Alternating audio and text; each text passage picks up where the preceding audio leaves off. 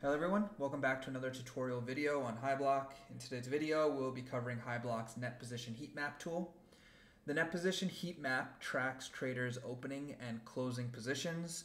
By viewing this in a heat map form, extreme events such as a large amount of closing positions are more easily noticeable within the chart. In the video, I'll walk through how to read this application and what it could be used for. I want to start off by saying that this is not financial advice. Everything that I say and show in this video is for educational purposes only. Okay, so to get started on the graph that you see on my screen, we are looking at a heat map of the open interest positions. Each area on the chart is represented by a different color.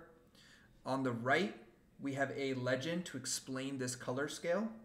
Each color represents a range of values that go from extreme positive to extreme negative. Okay. If we look at the graph, there's a few lines that pretty easily stick out. One is the yellow line right around this area over here.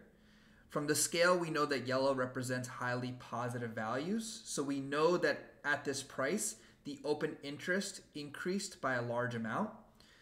We know that that happens right around this area over here when the color changes from green to yellow.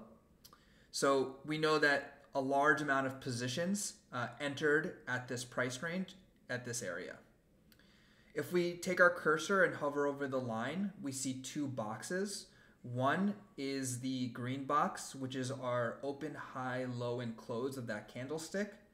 And the second is a black box, which tells us our date, time, the price, as well as the open interest at that time.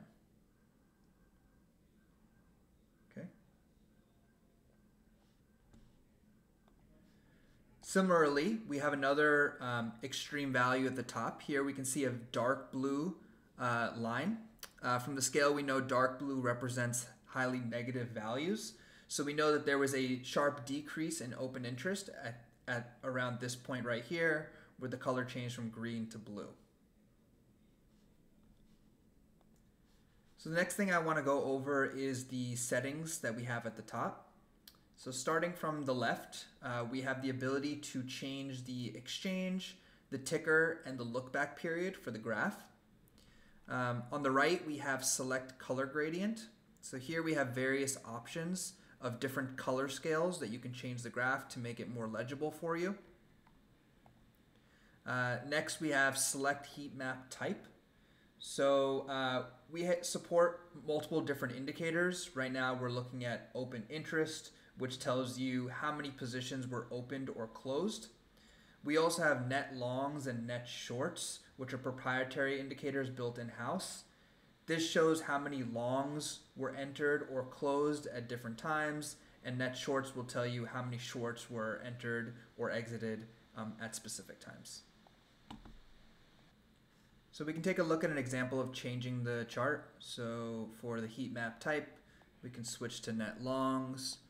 For color gradient, we can change to jet, and we can hit run. So we can see the chart has updated. We're now looking at the net long positions, and the color scale looks drastically different. Okay. The last thing I want to cover is a couple ways that traders will use this tool. So the first way is they'll use these extreme lines as support or resistance lines. Okay, and then the second is you can get a better idea of how certain positions are performing. So for example, if a lot of longs have entered and the price goes down, we can make the assumption that some of those longs are now trapped. So for example, we can see that in the graph here. We see that there's a red line right around here, and then even darker red line that formed right above here. From the color scale, we know that this means that a large amount of long positions have entered. Okay, for a short period of time, there was an opportunity for the longs to exit at a profit, but if they had waited till after, we know that there was a large period where the price continued to go down and that they were at a loss.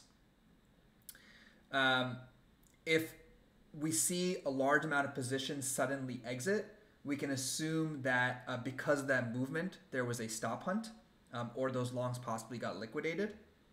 And vice versa, if we see a large amount of shorts that entered and price goes up, we know that there could be possibly a short squeeze. Okay. So those are just some examples of ways that traders use this tool for their strategies. This is what I wanted to kind of go over for the net position heat map tool. I hope that this was helpful. If you need more information, please visit our Academy page where you can get more details on this application. Thanks again for your time, and I will see you in the next video. Cheers.